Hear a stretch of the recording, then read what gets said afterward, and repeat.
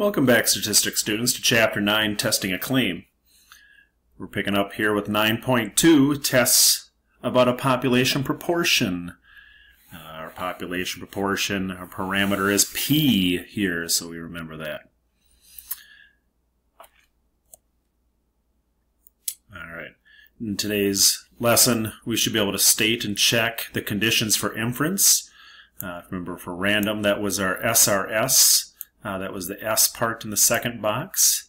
The 10% condition was our if check for independence, and that's again where we check for that 10 times our sample size is less than or equal to our population.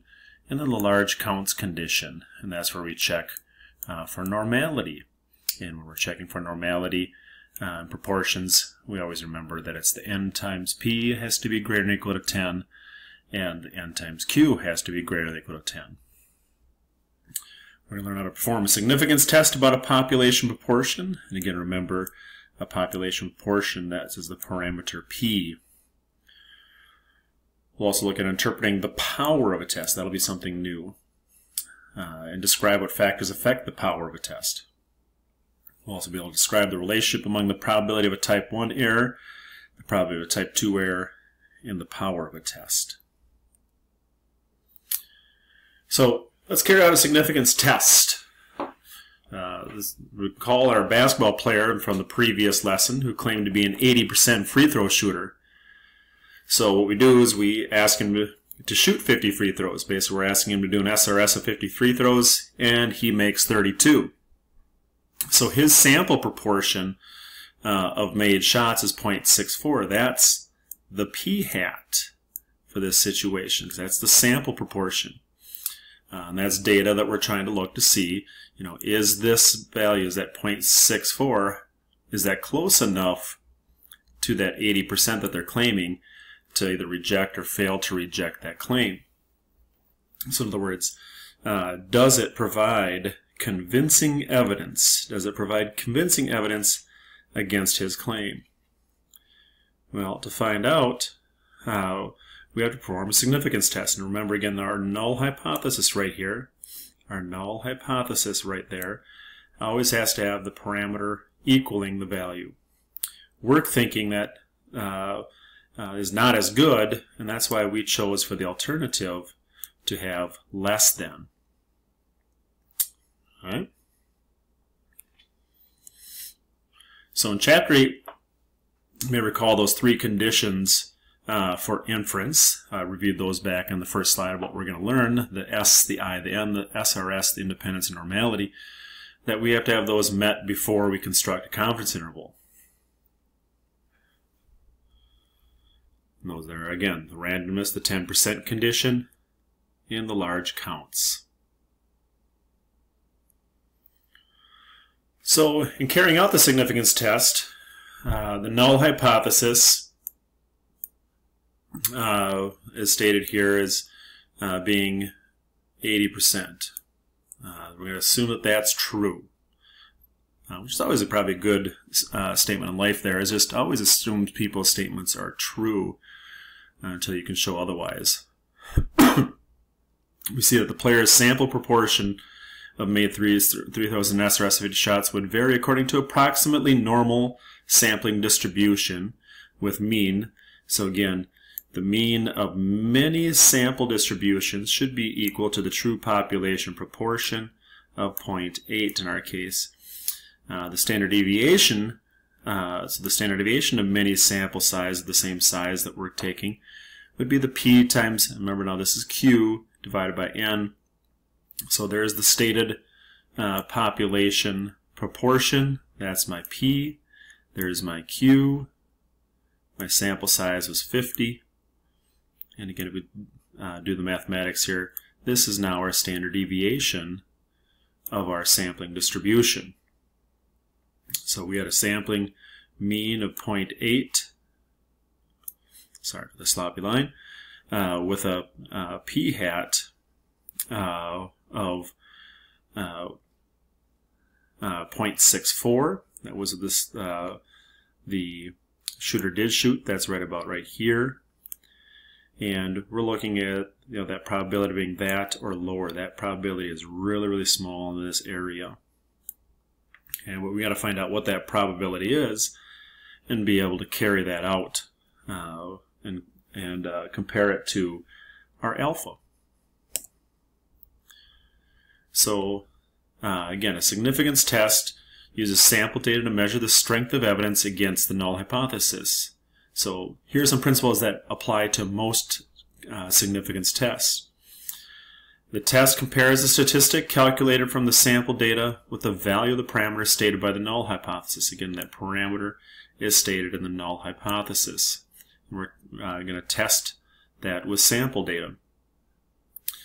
Values of the statistic, so in other words, values of our sample that are far from the null in the direction specified by the alternative hypothesis give evidence against this. In other words, again, if we've got values that are far from, if you go back to this slide, our value right down here, it looks like it's far from that proposed null hypothesis.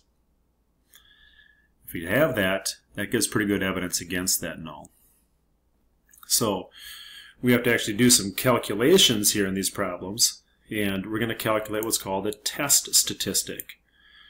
To calculate the test statistic, you're going to take that statistic. In our case, that was our p hat, and we'll subtract our parameter, which was p, all over that standard deviation of the statistic. Again, that can vary depending on whether we're using proportions or means, but that standard deviation of our statistic, if you remember for proportions, is that square root of p times q, all divided by the square root of, or divided by n, and the square root of all that. So the test statistic says how far the sample result is from the null parameter values. It'll tell us how far it is in a z-score. And in what direction? Negative be to the left and positive be to the right. So you can use that test statistic to find the p-value of the test by using table A. And in a separate video we'll talk about how to do the calculator as well too. So in our free throw shooter example, the sample portion is 0.64. Okay. That was our sample. That was our p-hat. Okay. It's pretty far below the hypothesis value of 0.80. And if you went through the standardizing that test statistic, again, you would see there is our p-hat. Right here is our p-hat minus our p. And that was the standard deviation that was calculated earlier. And that's how we get a z-score of negative 0.283. So it's negative 2.83 standard deviations away from that hypothesis value of 0.80. So that's that shaded region that I was showing earlier. That right there, that little shaded region, if we look that up, if we look up that z-score, of negative 2.83, what we can do, if we look that up on the z-chart or the table A, okay, we could find that value is 0.0023. And that's a pretty darn small number. And the smaller that number is, the more evidence we have against the null hypothesis when using the p-value test.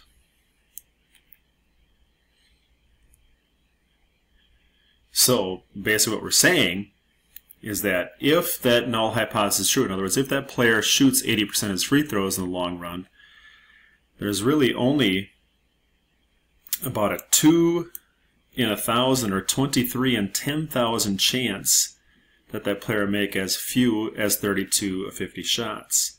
And that's a very low chance. So that's, again, going back to statistical significance and saying that to be statistically significant, it is so small that it doesn't occur by chance. And this does appear to be so small that this probably isn't occurring by chance, that there is probably a reason for that, and that more than likely the player is lying about that number. He's really not an 80% free throw shooter. Well, here's a purple giraffe for you. To perform a significance test, we state hypotheses. Okay? That's what's going to go in box 1 of your 4-step process. If you look at that 4-step process here, the hypotheses will go into that box 1. That's where your null and alternative hypotheses go. Checking the conditions, that's the sin part that goes in the second box of the 4-step process. The calculations you do to do that test statistic and the p-value, that will go into the third box. That's where we do our problem. And then our conclusion will go in that last box of our 4-step process as we go through. Again, outlining that 4-step process, you state in the first box, what hypothesis do you want to test and at what significance level? And define any parameters you use. Plan, choose the appropriate inference method and check conditions. Do it. If the conditions are met, perform the calculations. So in other words, compute the test statistic using that z-score, find the p-value, and then in the last box, make your decision about the hypothesis in context of the problem. So when the conditions are met, when these 3 conditions are met in the second box for inference, okay, you know, the sin part, the random sample, the independence, and the normality, the large counts piece. We know that the sampling distribution of the p-hats is approximately normal, with a mean of p and a standard deviation of the square root of p times q over n square root. The z-statistic, when you calculate that z-statistic of that test statistic, it has approximately the standard normal distribution when the null is true. And then therefore p-values come from the standard normal distribution. So, in a one-sample z-test for a proportion, again, we'll never use a t-test on a proportion. You will choose an SRS of size n from a large population that contains an unknown proportion p of successes. And to test that hypothesis, you compute the z-statistic. Okay? And that's what we have right here, is that z-statistic right here. Okay? So again, my sample value minus my population value, all divided by the standard deviation of that sample. So find the p-value by calculating the probability of getting that z-statistic this large or larger in the direction specified by the alternative hypothesis. So again, if you're looking at your hypothesis value, you're testing to see if it's greater than. So you're looking for the probability in this area. When it's less than, you've got a left-tailed test in this area here. And if it's not equal to, you've got a two-tailed test. So you'd end up finding one of these areas and really just doubling it, because this area over here is the same size. All right, at this point now, we should be able to do these problems right here, 25 through 28, 31, 35, 39, and 41. Wish you luck, and happy purple drafts to everybody.